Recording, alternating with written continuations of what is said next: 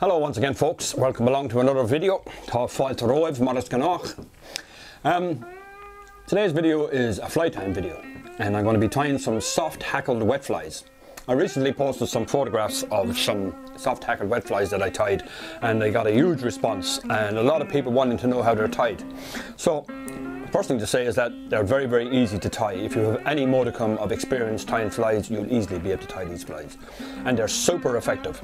I'm going to zoom in the camera now in a second and show you the materials that I use for tying these flies. They're based on the old partridge series of flies, the partridge in orange, the partridge in yellow and others. I'm not using partridge because I found what I consider to be a better, well, maybe not a better material in terms of the effectiveness of the fly. It's equally effective I would consider, but just better all round in quality and easier to get the small fly or the small feathers that are required to tie, we'll say the smaller flies such as what I tie for the most part size 14. So I'll show you that stuff right now. Now to the materials to tie these little soft hackled flies. What I'm actually going to tie here today are the partridge series of soft hackled flies, which they're a very old pattern, very old wet fly pattern, but they work extremely well, particularly in springtime. Now, the originals were tied using partridge feathers, but I've had difficulty sourcing good quality partridge feathers, insofar as the consistency and the size of the feathers is very sporadic, to say the least of it. I tie these flies mostly in size 14 and 12, and I found that most of the hackles on the partridge feathers, or the partridge capes if you like, were too big. Now you'd get a certain amount of them, but not enough. So I've recently come across these. These are whiting Brahma hen, and they're genetic capes, or if you like to call them that. And what I found with them is that the consistency on the feathers, and the feathers I'm referring to in particular on these are the feathers here, around here, on both sides. Now the middle feathers can be also used, but the feathers on both sides, I would, I bought them in this natural grey, an olive, which was particularly nice, and then the natural brown. And I would defy anyone to tell me, if I was to show them one of these feathers and a partridge feather, to distinguish between the two. Unless of course you're an expert on feathers or birds. I doubt whether you'd be able to tell me the difference between these feathers and a partridge feather. So to my mind they're indistinguishable from a partridge feather, and not only that, they're much more consistent in terms of size. There's a lot more size 12s and 14s here than you'd find on your average partridge cape.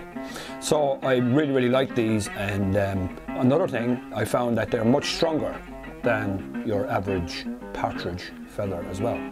So that's the feathers out of the way.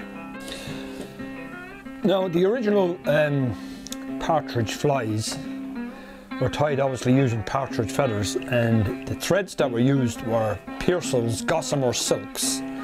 And if you were to tie the flies with the original recipe, well then you'd have to use Pearsall's gossamer silk in either whatever chosen colour, say orange or red, and they were generally then waxed.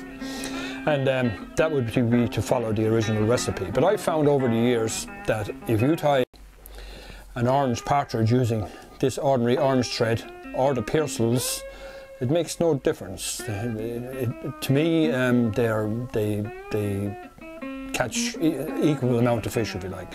There's no real difference. So I use just ordinary orange thread and this yellow thread to tie what we call the lemon partridge, and they both work equally as good as the original Pearsall silks. So strictly speaking, the flies I'm tying, although they're based on the partridge and orange and the partridge and the lemon partridge, etc., I'm not using partridge feathers obviously. I'm using these whiting Brahma hen feathers, and I'm not using the original threads either. So you could say they're not really the partridge series at all, but I found that they're just as effective. And the hooks I use are mainly size 14, although sometimes size 12, and I use Camasan B175s. They're a good, strong, heavy wet fly hook, but any good quality wet fly hook will do the same thing. So we have our feathers, we have our threads, and then we have our hook. And now to tying the flies. Okay, we're ready to go here now. Tie an orange partridge variant, I suppose you'll call it, given that I'm not using partridge at all. Size 14 Camasan B175, which is typically the size I use most of the time. And these flies are not difficult to tie. Anybody with any level of experience of fly tying will find this relatively easy. So I hold my tying silk short and I start a couple of turns back from the eye and tie down my tying silk, or tying thread if you prefer to call it, and back along to just the point of the hook. And now in touching turns, forward again,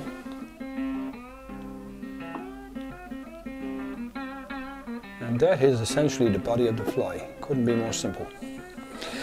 So now the hackle. So the preparation of the feather is the important thing here. I take off the majority of the fibre.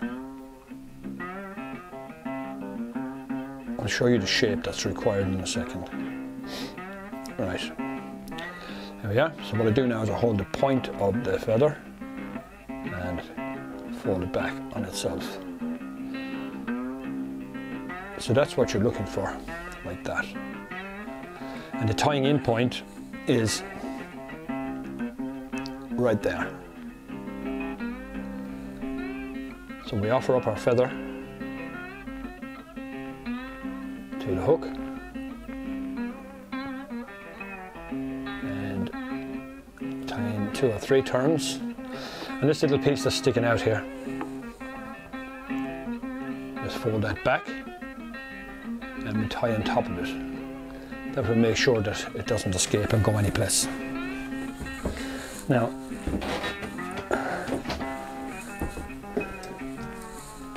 I had to get my whip finisher and my scissors. Okay, now that little bit that we just tied down is right there. I'm just going to clip that off.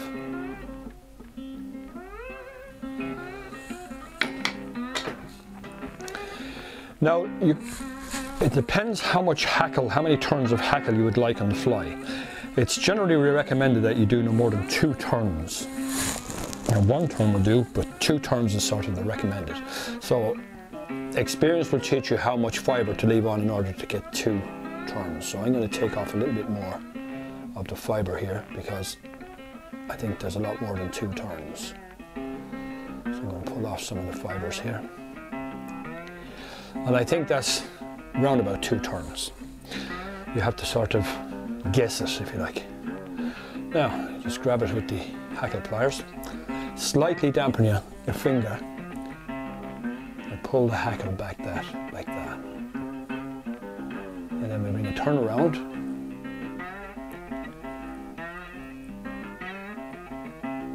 And then we bring the second turn in front. And that's just a little more than 2 turns, but it's not too much either.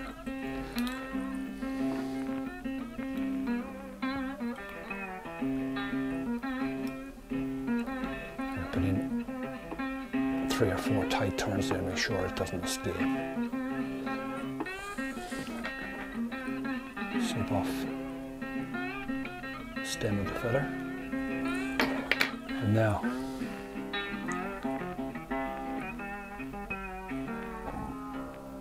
whip finish.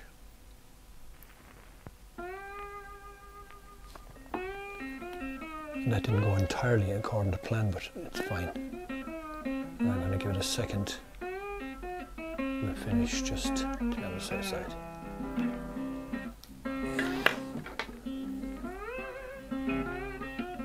And that's it. That's the fly. Very, very simple to tie, takes a couple of minutes. Extremely effective fly. In a size 14, as I tied in, you can tie it in a size 12 for maybe a heavier water, but for general spring fishing, it's hard to beat a partridge and orange, even though, as I've said already and keep emphasizing, this isn't actually tied with a partridge feather. It's tied using these, as I said already, and I defy anyone to distinguish between a partridge feather and that feather.